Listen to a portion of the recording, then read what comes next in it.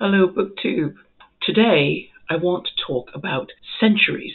You know, those 100-year chunks of time that Western culture has decided to make meaningful. I think we do it partly because we want a way to understand ourselves, how we change, even though the truth is that change happens whenever it wants to, right? And I think that's why historians and all my English professors at the university would use terms like the long 18th century or the long 19th century. I mean, what they were wanting to do was discuss how change actually happened, because those changes never start at the same time a new calendar century does. The book that I'm going to review today is nearly a century old, and it's going to talk about novels.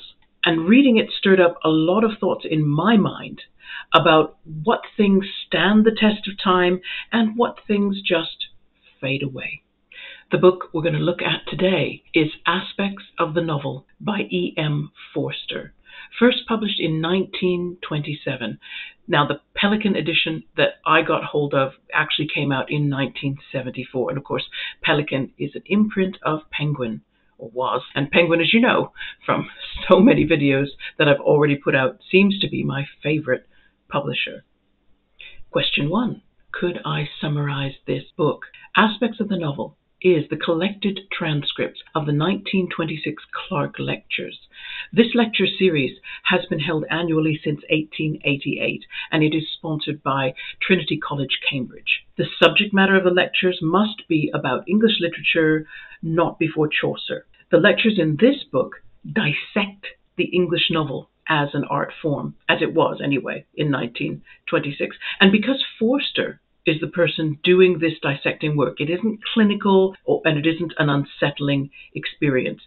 Forster has a way, that's the best I can put it. His editor, Oliver Staleybrass, admitted that the organization of Forster's thinking might seem a little bit ramshackly, a little bit here and there, but his lectures were a great success because he had this knack for connecting with the sensibilities of the common reader. Question 2. What is known about the author?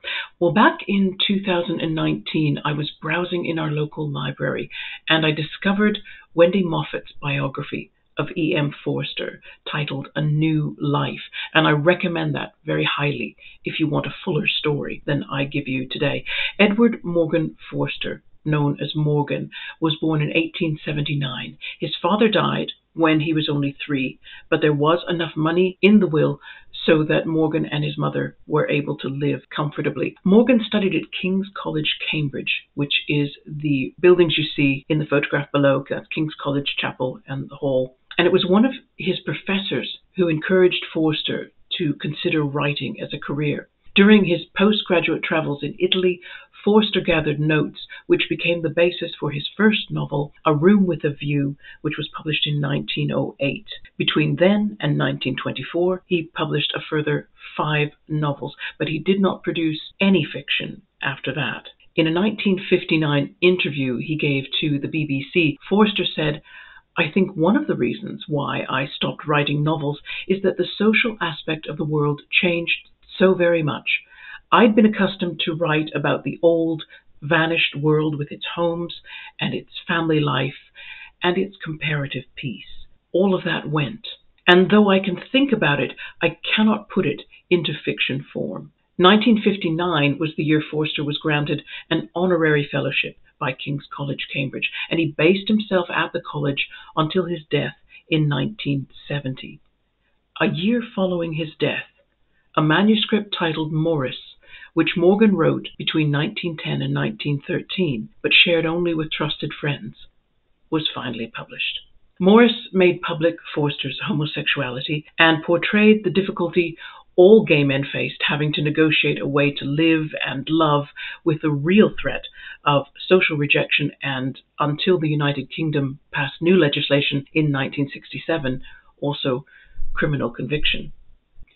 Question 3. How is this book structured? Well, the Clark Lectures give the book its structure. Each chapter is one lecture discussing different attributes of book-length fiction: story, the people. In fact, there are 2 lectures about the people, plot, and then there are elements which Forster chooses to call fantasy, prophecy, pattern, and rhythm. These chapters are topped and tailed with an introduction and a conclusion by Forster. There's also a second introduction by the editor, Oliver Staleybrass, who helped Forster put together a number of his other books. And at the back of my 1974 edition, there are also some interesting appendices. You can see a sample of Forster's preparation notes. There's a couple of essays that had been published or broadcast post 1926 where Forster talks about similar topics, and there's also an annotated subject index. The paperback version I had was 204 pages long, and of that, 187 pages were the text. Question 5. How did I get this book and how much did it cost? I bought this book secondhand during the trip to Hay-on-Wye, which some of you may remember from my Gore Vidal video very early on. I made it just after I started the channel, if you want to go back and check. I did not make a note of which bookshop I got the book from. Sorry, I'm normally very fastidious about that. But I did pay £3.95. Now, what's interesting is that 1974 version, a new copy of that book would have cost me £1.50 back then. But £1.50 in 1974 is the equivalent of £20 today. Question 6. Have I encountered anything unexpected or interesting? Where do I start? Forster begins his lectures by completely taking apart our usual way, or no, wait a minute, my usual way of seeing fiction writers. This is the problem with taking an English literature degree, because English literature, really, the courses are it's actually a history degree, but you're just focusing on the book bits, if that makes sense. But the result is that you always think of famous writers as points on a timeline, and you mainly compare them to their contemporaries, and you talk about concepts like realism and modernism because they happen at particular junctures of time.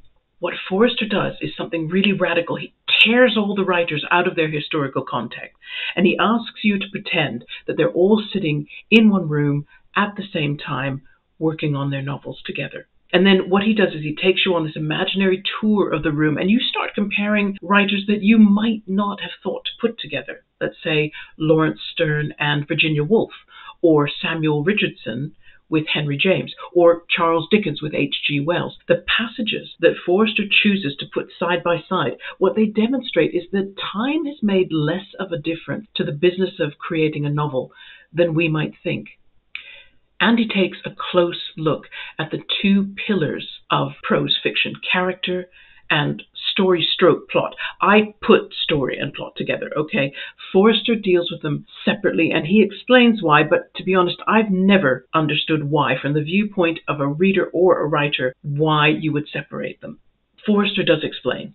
He describes story as just the event sequence, as if a storyteller would sit down and say to you, okay, this happened, and then this happened, and then this happened, and then this happened. And a good storyteller can use cliffhangers to pique our curiosity. But see, Forster makes this very important point on page 87. He says, quote, curiosity is one of the lowest of human faculties. So he felt that most readers would want a book that appealed to more. They would want to have appeals made to their intelligence and their memory. In other words, they would want the writer to make a very careful arrangement of those story pieces and give them information in a particular way so that the novel needs the reader to operate almost with a split mind. That is to say, half of your mind is taking in what you're actually reading now, and the other half is considering what you have already read in the light of what you see coming. And that ability to split the reader's mind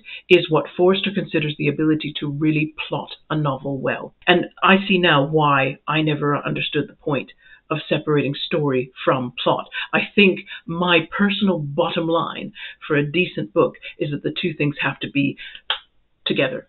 Forster's final lectures seem to focus on defining the more elusive qualities that make a novel stand out from other novels. And for those, it might be good to bear in mind my answer to the next question. Right? Question 7, is there anything readers should bear in mind to be prepared, if they're going to go ahead and buy this book? Forster may have a knack for presenting ideas, but you might find that he'll set out on a particular line of thought and you just find you don't make sense out of it. And I want to put it out there that I didn't get everything that Forster said first time. He uses certain novels as his teaching aids. He's reviewing their characters and their plotting in detail.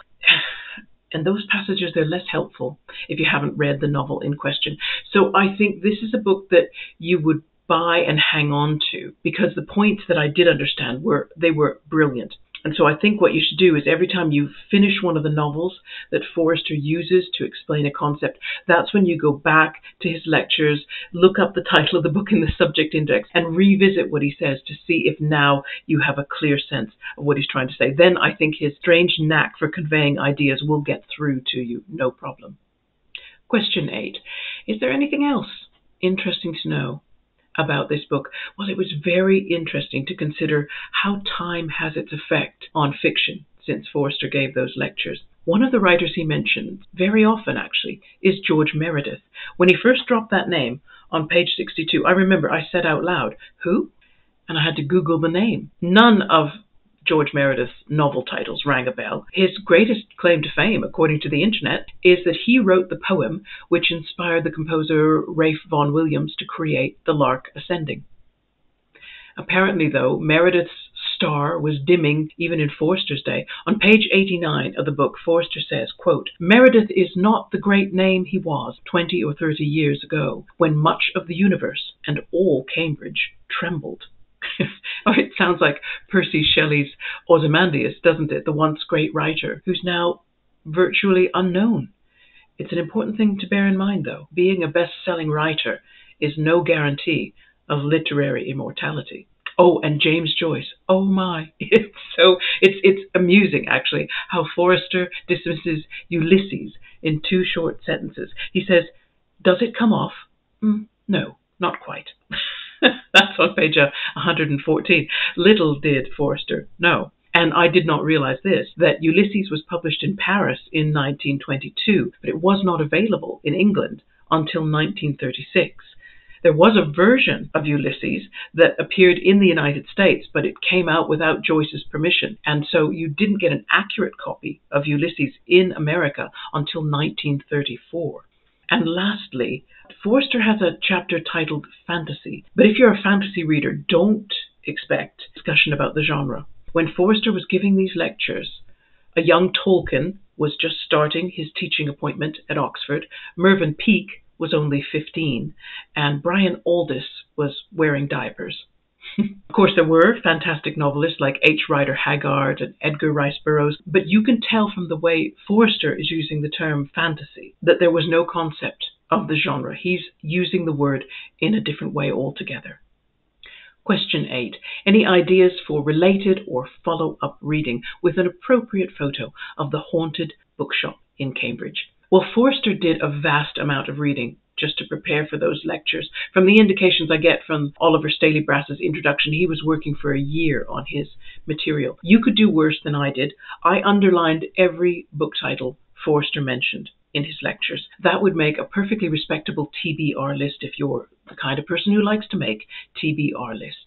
For myself, I was interested in Forster's descriptions about what made Walter Scott such a best-selling author in his day, because he was a contemporary of Jane Austen, and yet I think if we could say fairly today, Sir Walter Scott does not sit on the same level as Jane Austen, but he outsold her back in the day.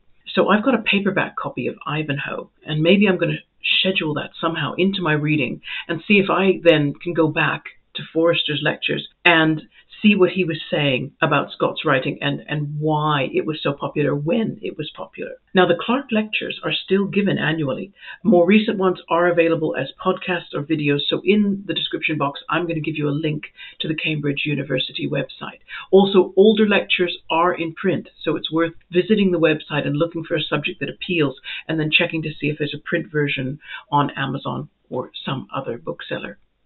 And that's it, everybody. Right, what can you look forward to next? Well, look out for another Middlemarch Meditations later on in the week. I need to buy myself a little more time to finish my Northanger Abbey double read that I've been talking about, where I'm looking at Jane Austen's classic novel alongside Val McDermid's contemporary take on the characters and the events. So look out for that. Thanks very much for listening, and I look forward to seeing you very soon. Take care. Bye-bye.